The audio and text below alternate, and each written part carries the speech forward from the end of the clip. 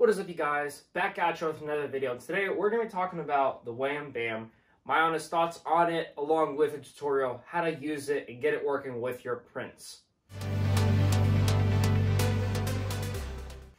Hey guys, my name is Anton. I do content on all things 3D, as you can see, and if you enjoy 3D printing content, just get some tutorials or watch me make really cool models like this guy, hit the sub button down below. Great content. I promise you won't regret it. And if you enjoy this video and it helps me out in any way, smash a thumbs up. It helps me out.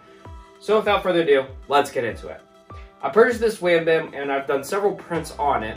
And at first I had some struggles with it, not gonna lie. I had several fails, as you can see with the Wolverine claws. It kept failing and failing.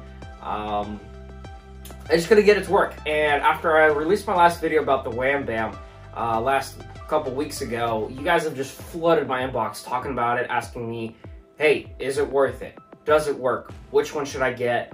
And how can I get it to have good bed adhesion?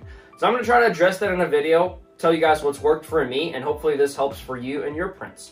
So first of all, let's talk about, should you get it or not? What it is it's a magnetic flex bed. It's very useful. It takes me a long time to get my prints off on the old bed. And in case you don't want to dish out money for one of these, because they are a little bit pricey, heat up your bed to about 50 to 60 degrees and start chiseling it away.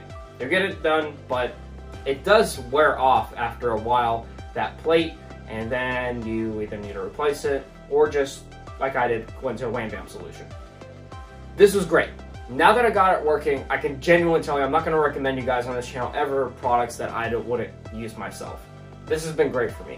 It had some struggles initially trying to get it to figure it out, but ever since then, just this morning, I had a print finish on what usually would have been something I wouldn't look forward to, and that's me waking up like 15 minutes early to get my print off, depending on what it is. Literally 15 minutes of chiseling it away because I don't want to break it. I just flexed this guy, popped off, boom, just like you see right there. Really, really simple, awesome. But it was a path to get there. So how do we do there? Number one, use this. It comes with your Wham Bam. This is a very fine brush tool that scratches up your surface. You want to use it, okay? This is not just if you want to. Make sure it's very clean, but scratch up that surface very thoroughly, okay? By the way, apparently, and I saw a lot of this in the comments, and some of you guys struggle with this one. I saw in the comments or messaged me. There's sometimes a clear plastic film on top of this. Take it off.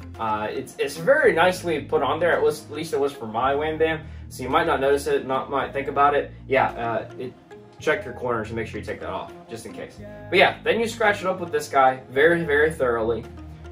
But that's not going to be your only solution, okay? You do want your plate to be very, very clean so you could use isopropyl alcohol and stuff like that, chemicals. But the settings is what really tweaked it for me. So it's most difficult to print on this on PLA. And what you do is you always have a raft. I always do. It's a time saver. I know you use a little bit more filament and your print takes technically a little bit longer. It's worth it. It's worth all the troubles. It just makes your prints better. It helps your bed leveling not to be as perfect and a little bit more forgiving. I use rafts on like literally all of my prints now. It's great. I highly suggest it. Print with a raft. Number two, make sure your bed is set, and not just set to a temperature, because I initially started with 50 degrees. For this one, you want 70 degrees Celsius. Yeah, you really want it up there.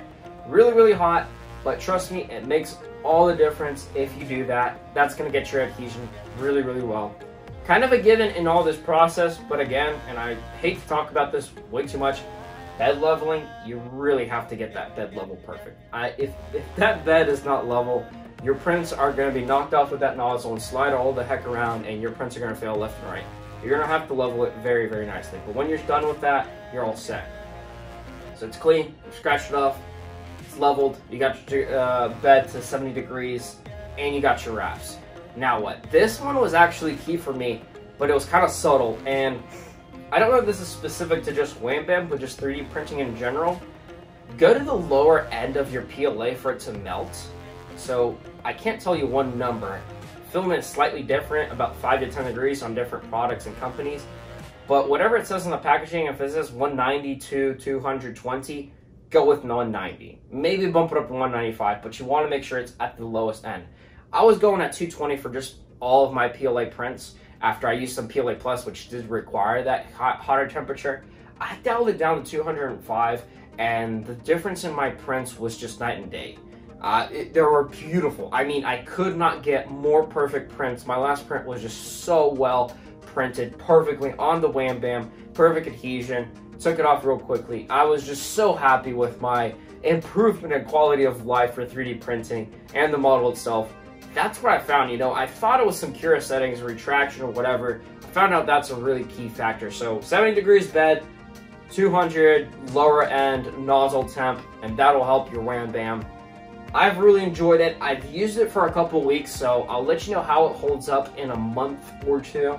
I will have a couple other stuff and partnerships potentially with them coming up with new products, so hang around for those. But yeah, I do enjoy it. I can honestly recommend it to someone. I bought it, I paid for it, and I like it. I think it's worth $80 for me personally.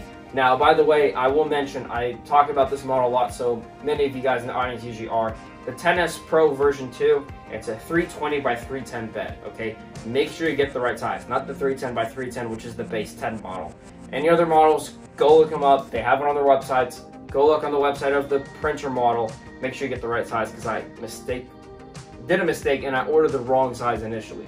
So make sure you do that. But yeah, I can't say much more about it. I'll let you know, guys, in the future how it holds up, and I'll see you guys in the next video.